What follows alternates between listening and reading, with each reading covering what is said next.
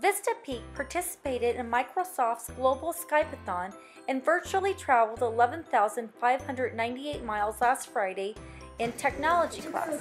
The students researched the animals before each call and were ready with questions for the experts. One of the 4th grade classes Skyped with scientist Jean Pennycook in Antarctica and asked questions about the penguin colony she was researching. The scientist was outside in a penguin colony and showed the students the penguins in action and answered questions.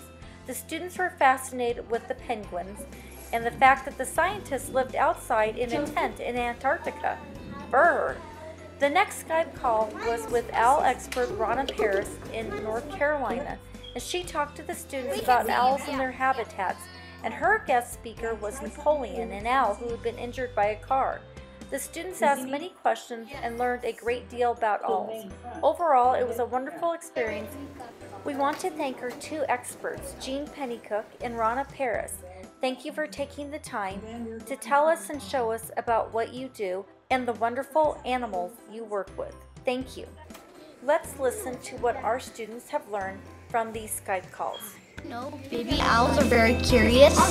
Did you know that owls can